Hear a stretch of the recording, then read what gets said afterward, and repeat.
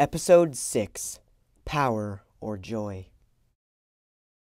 This was not addressed to Scrooge, or to anyone whom he could see, but it produced an immediate effect, for again Scrooge saw himself. He was older now, a man in the prime of life. His face had not the harsh and rigid lines of later years, but it had begun to wear the signs of care and avarice. There was an eager, greedy, restless motion in the eye, which showed the passion that had taken root, and where the shadow of the growing tree would fall. He was not alone, but sat by the side of a fair young girl in a mourning dress, in whose eyes there were tears, which sparkled in the light that shone out of the ghost of Christmas past. "It matters little," she said softly. "To you, very little. Another idol has displaced me, and if it can cheer and comfort you in time to come, as I would have tried to do, I have no just cause to grieve." "What idol has displaced you?" he rejoined. "A golden one." "This is the even-handed dealing of the world," he said.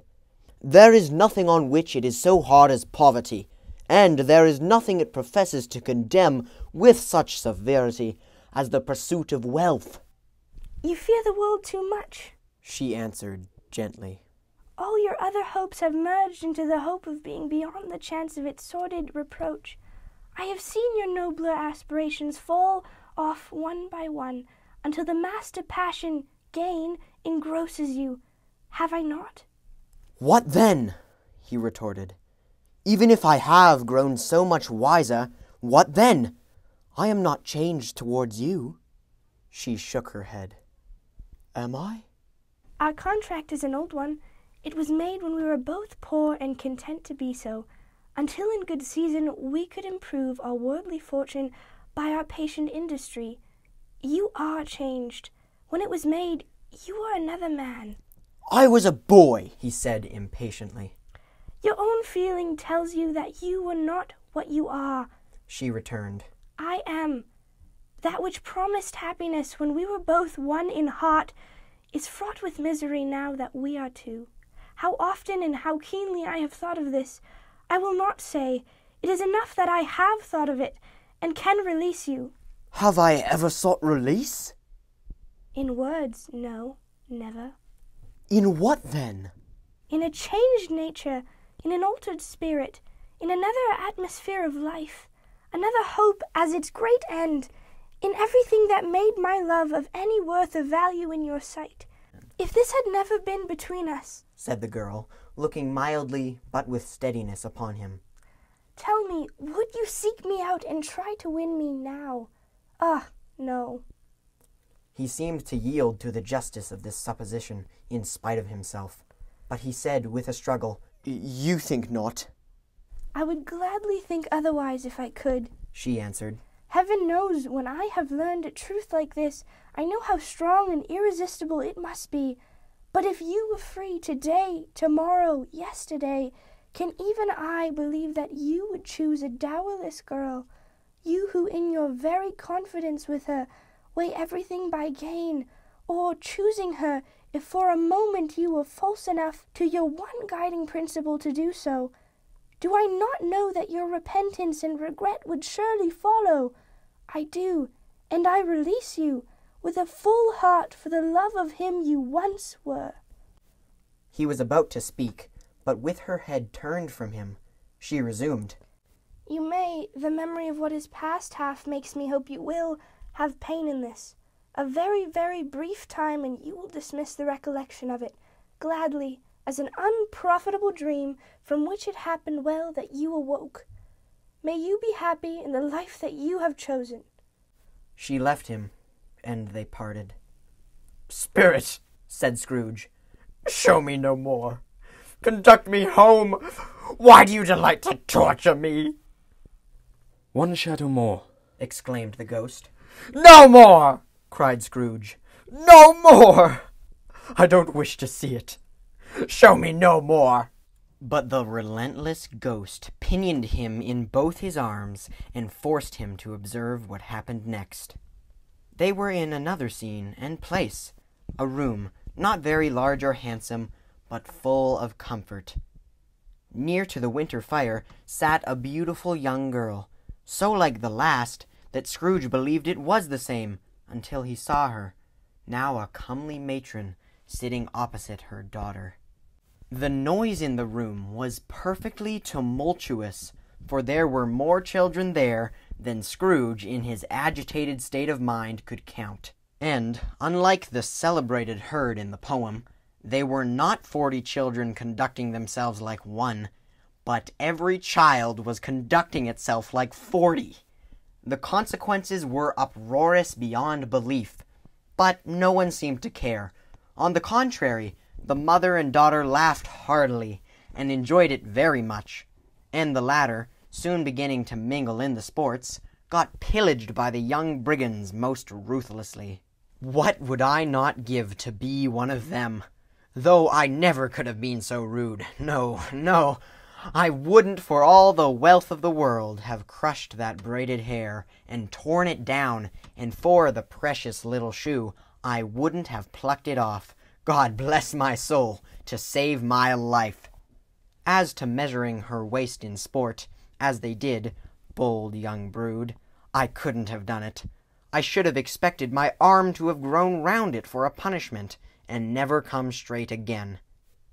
But now a knocking at the door was heard, and such a rush immediately ensued that she, with laughing face and plundered dress, was borne towards it the center of a flushed and boisterous group, just in time to greet the father, who came home attended by a man laden with Christmas toys and presents.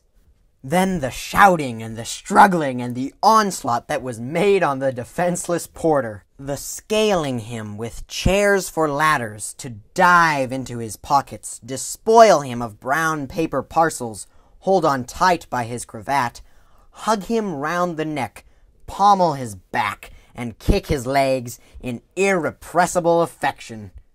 The shouts of wonder and delight with which the development of every package was received.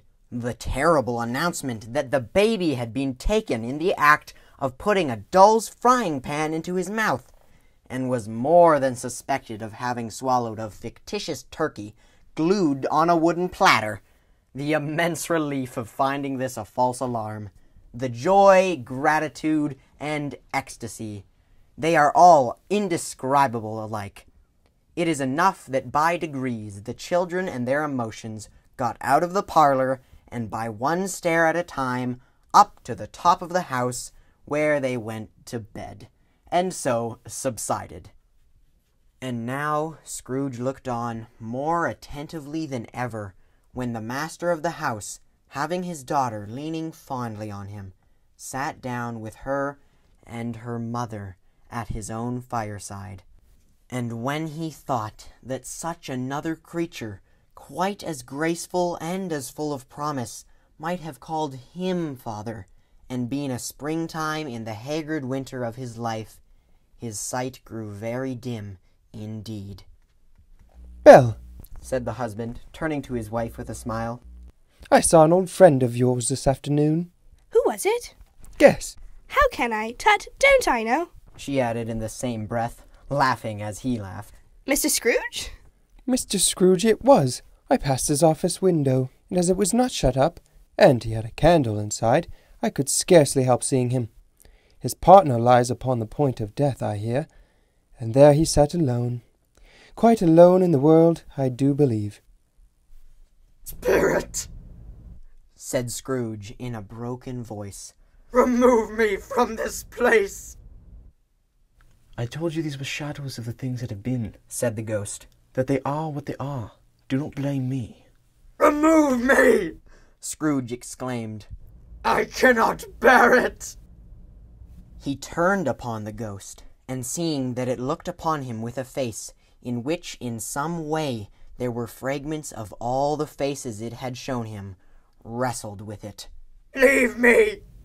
Take me back! Haunt me no longer!"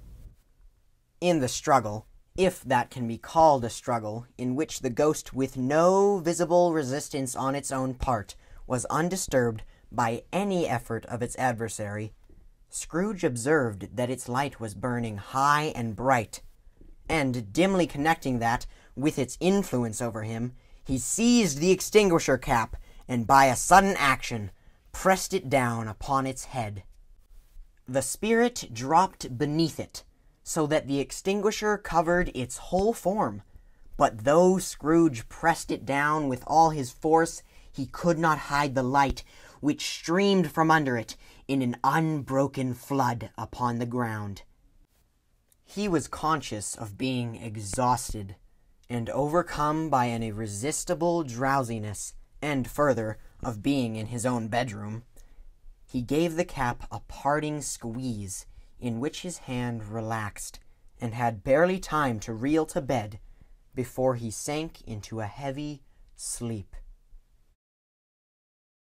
Thank you so much for listening with us again. We ask that you fill out the questionnaire linked in the comments on the YouTube video and under your episode in Spotify, and let us know what you think of the series so far. See you tomorrow.